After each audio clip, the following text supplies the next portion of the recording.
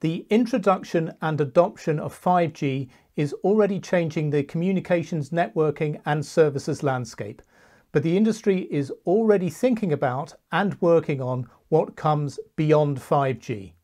To find out more about these critical developments, I'm talking today with a panel of experts who are helping to prepare the communications industry for its next evolution. So let's meet today's speakers. They are Clara Lee, Senior Principal Engineer for Intel Next Generation and Standards and ION Global Forum Technical Steering Committee Chair. Benoit Pelletier, Director of NextGen Ecosystems and Alliances for VMware and Co-Chair of the NextG Alliance Steering Group. Mikko Uusitalo, Head of Research Department for Nokia Bell Labs and overall lead for HexaX. And Ian Gillett, Founder and President at IGR. Welcome everybody. This is a fascinating topic.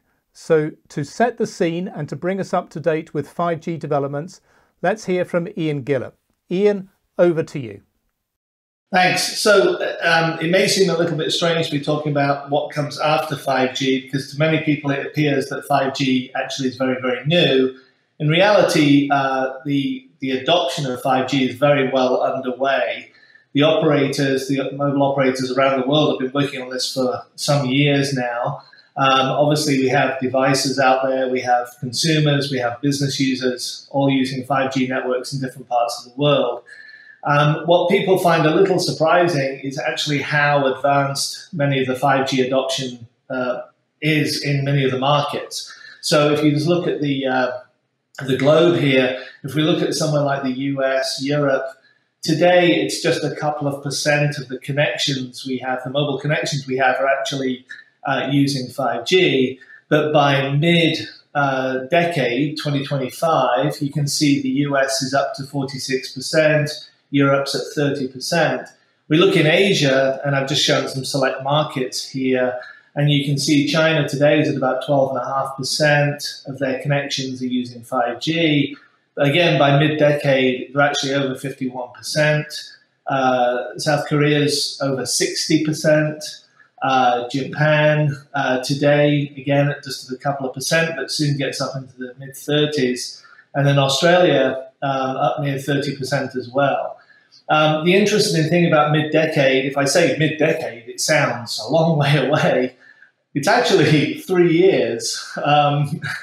In mobile operator terms, it's actually 2 years because of the planning they have to do ahead for these types of things.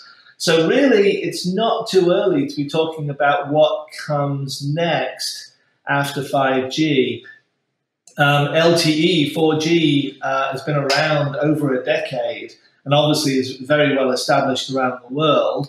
And 5G is very quickly starting to take its place and get to where the majority of connections are actually on 5G. The other important thing here, and then we'll probably talk about this today, is virtualization. The way the networks are actually built and architected has changed.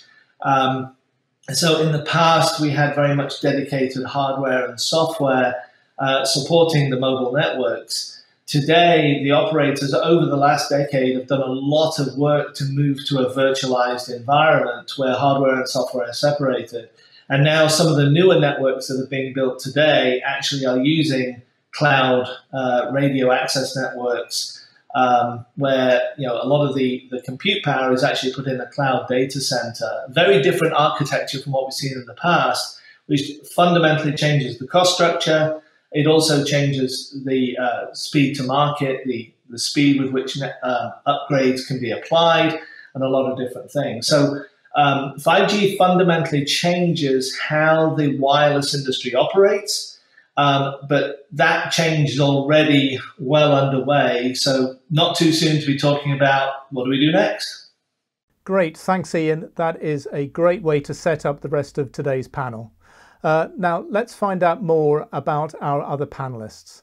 Can you tell me a little bit about the organization you represent and its role in Beyond 5G? Mikko, let's come to you first. Yeah, hi. So in Europe, there is one flagship project working on 6G. So that's HexaX that I'm leading. So it's a flagship research initiative funded by the European Commission with strong participation of major industry and academia. And it is developing the foundation of 6G and contributing to industry consensus leading to 6G. So the focus is on structuring, framing, developing technology for connectivity needs in the 2030 timeframe. And it creates a 6G vision and defines an intelligent fabric of technology enablers connecting human, physical, and digital worlds. Okay, excellent. Thank you, Mikko. And Benoit, over to you.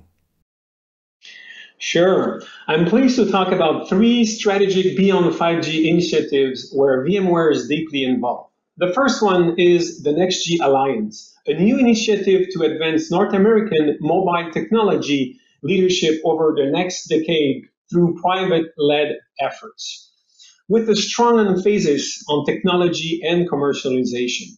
The work will encompass the full life cycle from R&D, manufacturing, standardization, and market readiness. One of the main goals is to advance North American global leadership over the 5G evolutionary path and 6G early development. The second is the Open Grid Alliance. It's an initiative that was recently launched. It's about a think tank, a co-creation foundry, and a marketplace for the fungible edge. It's open to all industry and academia. The Open Grid Alliance seeks to benefit society by engaging commercial and community forces to dramatically accelerate the transformation of internet infrastructure. And the third initiative is a public-private partnership to support research on next-gen networks and systems called RINGS, the Resilient and Intelligent Next Generation System Program. VMware, along with Intel, Nokia, and 6 other leading companies, are partnering with NSF and Department of Defense. It's a program to accelerate research on future versions of cellular, Wi-Fi, and satellite networks, as well as next-generation networking and computing systems. The RINGS program is NSF's single largest effort to date to engage public and private partners to jointly support research program. Okay, thank you, Benoit. And Clara, can you tell us about the work you're involved with? Yes, so I'm involved in the ION Global Forum. So this is a forum that was formed in early 2020, and it has now over 50 members. So the goal of the forum is to define the communication and computing infrastructure that would enable the next generation system.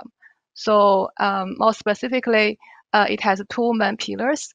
One pillar is on to enable the all photonics network and to provide a high-speed transport for the future system. And the next pillar is the to enable data-centric infrastructure. So this is the computing infrastructure that would enable the next generation network cloud to be built on. Yes. Great. Now, those are all really interesting industry developments. Thanks, everybody. Now, what technology, spectrum, and system aspects will be the focus beyond 5G? Clara, let's start with you on this topic. Yeah, so we are still in the stage of defining what is the next generation technology. So, so to our current investigation, we see a few key features that would be enabled in the next generation system. So one is we will continue to enhance the communication service that the system can provide. So this include, for example, 10 times higher performance in terms of throughput, lower latency, higher lower energy efficiency, and higher spectrum efficiency. And also, we will also continue to provide the communication service for the verticals and provide a better service for verticals. And another very important key feature that we see for the next generation system is besides the communication service, we will also provide services for computing and data.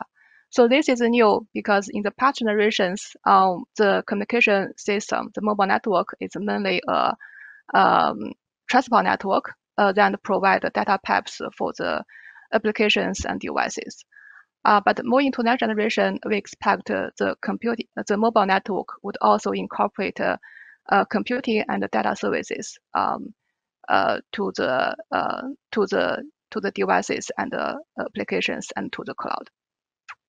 And another feature is we expect the network would integrate more intelligence. So we will use the artificial intelligence to help the network operation and also to help the interface operation. And also another feature is we expect the next generation system to also upgrade the transport network. So in this sense, we will have a higher speed transport, and also the transport network will be service aware, so that it can flexibly steer the traffic to the desired service endpoints. Yeah, so those are the key features we see for the next generation system. Yeah. Okay, excellent. Thank you, Clara. And Miko, what about you? What do you see as the main focus for technology, spectrum, and systems? Yeah, in HexaX, we have identified 6 main research challenges for 6G. So first, connecting intelligence. So if you would use the AI ML as a fundamental base for the new generation, so how would you build the system? And then the second research challenge is network of networks. So multiple types of resources need to be aggregated to create a digital ecosystem that grows more and more capable, intelligent, heterogeneous, eventually creating a single network of networks. Sustainability is the third research challenge. So 6G itself needs to be sustainable, but also we are looking ways that how could you use 6G to make other sectors of society more sustainable. Global service coverage is the fourth one. So we are looking for efficient, affordable solutions for global service coverage, also connecting remote places. And the fifth research challenge is extreme experience. So how can we take all the relevant key performance indicators from the previous generations, like extreme bit rates, how can we take those to the next level required for 6G? And then the sixth research challenge is trustworthiness. So that we need to take into account from the very beginning of designing the new generation. Okay, excellent. Really interesting set of points to focus on there. And Benoit, what about you? What will be the key areas of focus for technology, systems and spectrum beyond 5G? Well, let me complement with the focus on the fusion of the wireless, the networks, and the cloud. We will need to focus on the internet. The internet was built from the core out. Now we need to rebuild it from the edge in. And the Open Grid Alliance will especially focus on the re-architecture of the internet. Let's think about it.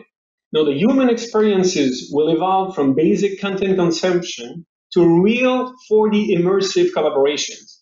Then we'll see the internet evolving toward a compute grid and eventually an intelligence grid. This evolution will enable highly interactive intelligence application to be distributed around the globe and where it's needed and on demand. Really interesting insights there. That's turning the internet around back on itself. Very interesting. Now, what is different in terms of this work compared with the technology developments we saw with 5G? Is there a view towards sustainability or addressing the digital divide? Benoit, let's start with you this time. I think it's an important difference in this work is the methodology that we're implementing by assessing and monitoring 5 technological change vectors. We've got the radio evolution, we've got the compute evolution, with the web and data evolution, as well as the operation evolutions. Let's make sure that we have the full coverage to address the digital divide. And the sixth factor, is important as a vector is the societal evolution. the strategy toward the sustainability, and VMware is pleased to have a leadership position in both the Societal and Economic Drivers Working Group and the Green G Working Group under the Next G Alliance. So if we want to take care of our beautiful planet, we must get it right. And everyone has a responsibility here to reduce the Next G technologies, energy consumption and environmental footprint. Okay, thanks, Benoit. And Mikko, is there a lot of difference here between the 5G efforts and what's going to happen beyond 5G? Yeah, while 5G enables us to consume digital media anywhere, anytime, the technology of the future should enable us to embed ourselves in entire virtual or digital worlds. Human intelligence will also be augmented in the world of 2030 by being tightly coupled and seamlessly intertwined with the network and digital technologies. Certainly, sustainability is very central, and there we should do everything we can to have 6G sustainable and also help with 6G to be other sectors of society being sustainable. This sustainability we are, of course, doing already now with the current technologies, but this is getting all the more important. Okay, great. Thanks, Mikko. And Clara, is there more focus beyond 5G in terms of sustainability and addressing the digital divide? Beyond 5G, we will see a tighter convergence between communication and computing.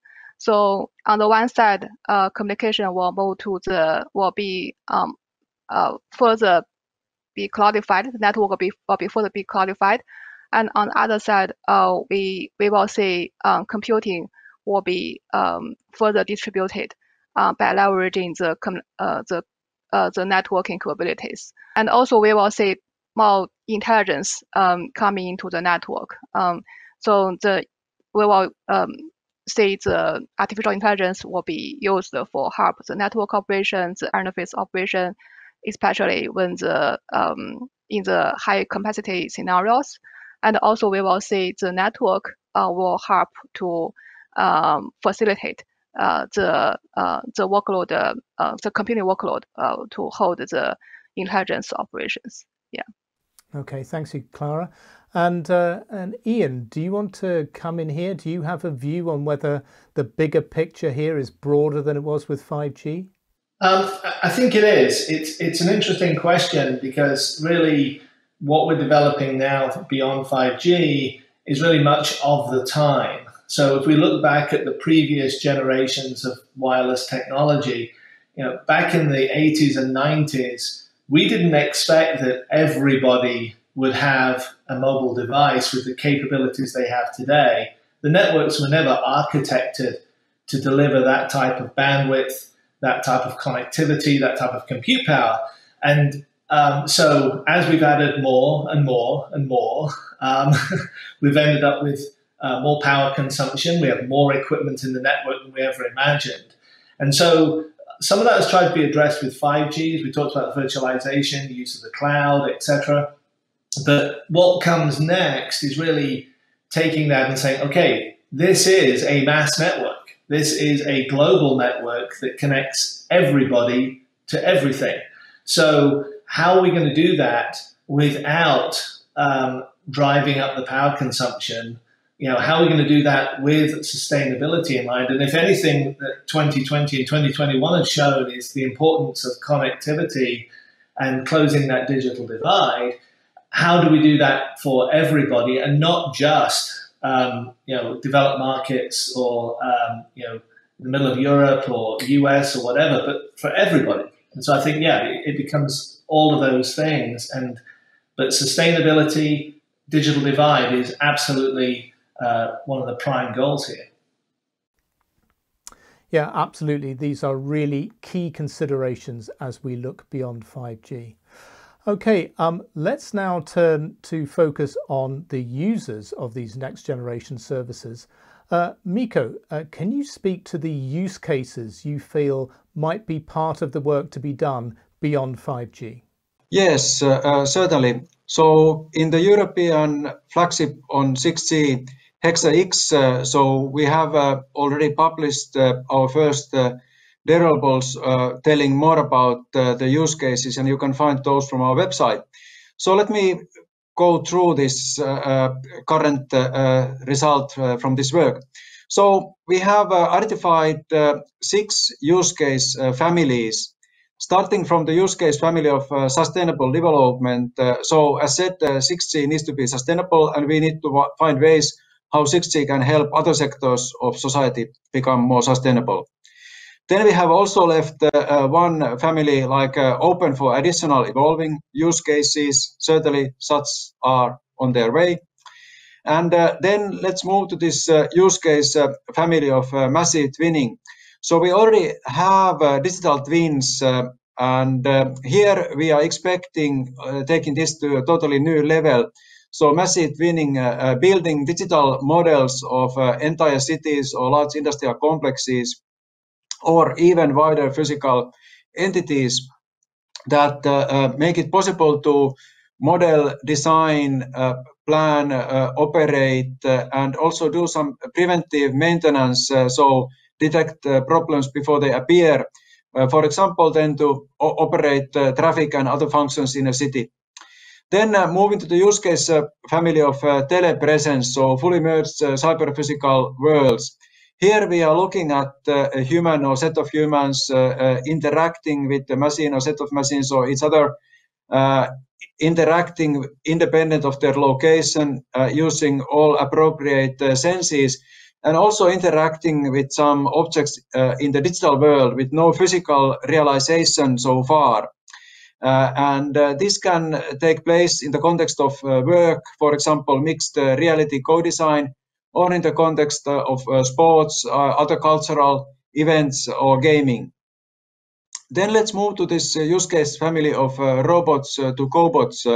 So here we are looking at a machine or set of machines helping a human or set of humans for the humans to reach their goals in a better way. Also collecting information and augmenting based on this information the operation of the humans. Then use case family local trust zones containing several cases for localized connectivity. For example, local coverage for temporary usage, so being able to provide coverage connectivity in an area where there is no permanent network infrastructure. Okay, thank you, Mikko. And Benoit, do you want to come in here and talk about some of the potential use cases? Yeah, great overview, Mikko. And I think that's part of the NextG Alliance. We've created an application working group which will focus on the emerging, apps and use cases. It will be important to collaborate, and exchange on the different views and different angles. I like the diversity in opinion and in views. But I can't wait to be in such immersive, holographic, and tactile environment. Tactile internet will bring something new. And for sure, it will enable new novel solutions and services and use cases. And at the end of the day, I think that we're probably going to agree that the killer apps for 6G would probably come from an unexpected corner anyway. So, okay, excellent. Thanks, Benoit. Now, of course, these are all very exciting developments, but when will we see them? In what time frame will these technologies be introduced, and how does that fit into the standardization process? Mikko, let's start with you here. Yeah, so now it's the time of starting and getting the research moving, and open dialogue and evaluation.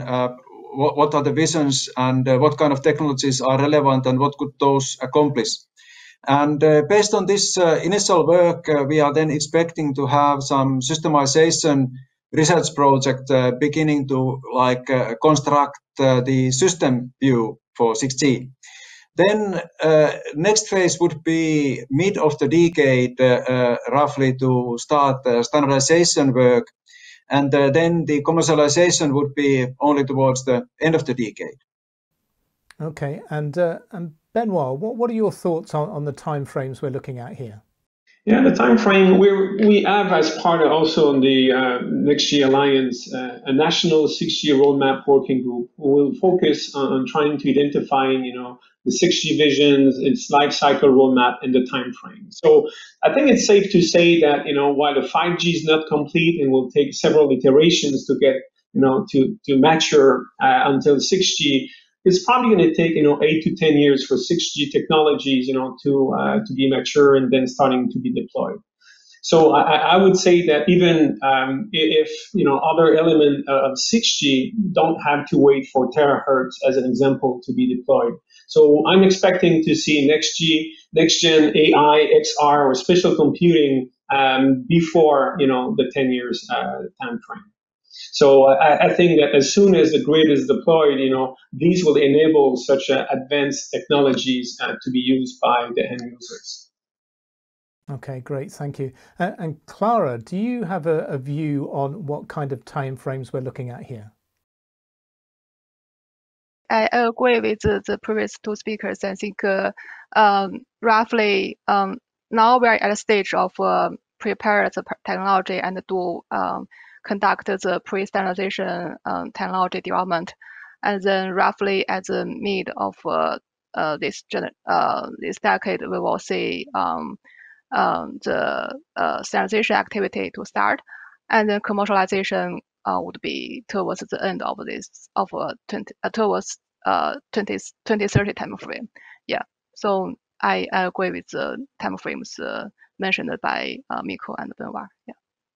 Okay, thank you, Clara. Now, you all represent leading beyond 5G alliances and forums, but you also represent key technology suppliers. Why are these early beyond 5G initiatives important to your companies and also, of course, to your customers and partners? Can we start with you here, Clara? Yeah, sure. So we say that computing and interconnect infrastructure is crucial to achieve 6G system goals. And also 6G will also bring in new capabilities and that can advance computing and data technologies. So Intel has a very broad product portfolio and deep technology expertise on computing, communication, and interconnect. So therefore, we think Intel is in a very unique position to be at the core of the 6G technology development and commercialization. Okay, thank you. And Benoit, what do these developments mean for your company? As 6G becomes a reality, it will reshape our economy as we know it. It's going to enable millions of undeserved subscribers who are stuck in the digital divide. The advancements in the 6G connectivity will also enable our society to take the full advantage of advanced technologies, which in turn will improve the lives of billions across the globe related to improvements in healthcare, quality, life, and education. So VMware is committed to building more equitable, sustainable, and resilient world through its ESG 2030 initiative that is focused on three key imperatives: trust, equity, and sustainability. So these three, Next G initiatives are fully aligned with our vision and our commitment toward our customers to help them, give them opportunities to reinvent their role in the Next G communications landscape, as well as monetize novel services. And Miko, what does this mean for your company, your customers, and your partners? Yes, so cellular connectivity technologies are certainly very central to our product and service offerings to our customers. So it's very essential for us to be active and in a leading role in this development. And looking very much forward to working with others in this. So certainly we need momentum in the industry towards the right directions expressed in this panel. Okay, excellent. Thank you, everybody. So, Ian, what does all of this mean for consumers, enterprises, operators, and vertical industries? What benefits will they get, and what should they start thinking about now to be ready? So if we look back at what we had in the 80s, we thought it was fantastic. We can make a phone call, right? I mean, you can make a phone call while you're outside on a cell phone. Then we had texting, we had basic camera phones. Remember the first camera phones? I mean, we thought it was amazing. And then came the BlackBerry. We had basic texting, basic data connectivity.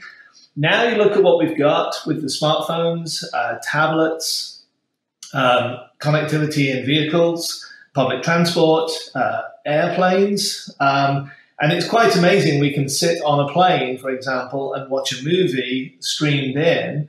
We can also do the same thing in a car. We can play a game. So the capabilities we have are, infinitely more advanced than they were 2 decades ago. So what you're asking now is, well, where do we go from here with that? What's the next step for that? What do we imagine is going to happen? And I think the answer is really more. So I can still play that game, but it's a much more immersive environment. AR, VR headsets. I have high bandwidth, low latency capability everywhere. And that means in the sky, in a vehicle, on public transport, at home, at work. I think it was Benoit said, about the killer app. It's very difficult to predict what a killer app is, but somebody's going to come up with what is going to use that low latency and high bandwidth to maximum effect. And you can see what's already happened with 4G and 5G has already that started to happen. So I think we'll see more of that. From the vertical industry point of view, a lot of the stuff that's happening in manufacturing right now takes use for Industry 4.0, makes use of low latency, high bandwidth connectivity from machine tools, manufacturing tools, etc. in a manufacturing plant. Beyond 5G, will take that capability and move it everywhere.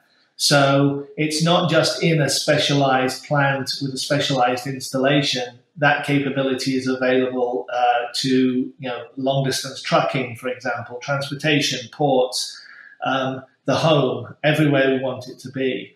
For the operators, it's actually an interesting transition they're going through now. The operators the wireless industry has been relatively self-contained for the last few decades because we've had such specialized equipment. Now we are incorporating, as part of 5G, the cloud into those wireless networks. The panels today talked about edge computing and moving the compute into the mobile network. That's going to continue. And I think to Clara's point that the operators become part of the compute fabric. It's a much more cohesive, tied-in environment between cloud, compute, connectivity, device is a really tight integration. So for everybody sitting in a garage with some great ideas and coding skills, the sky's the limit here in terms of what's capable and what the possibilities are. Well, this has been a really tremendous discussion. It's very encouraging how much time and effort is already being focused on what comes beyond 5G. So thanks to everyone for sharing your insights with us today. Thank you.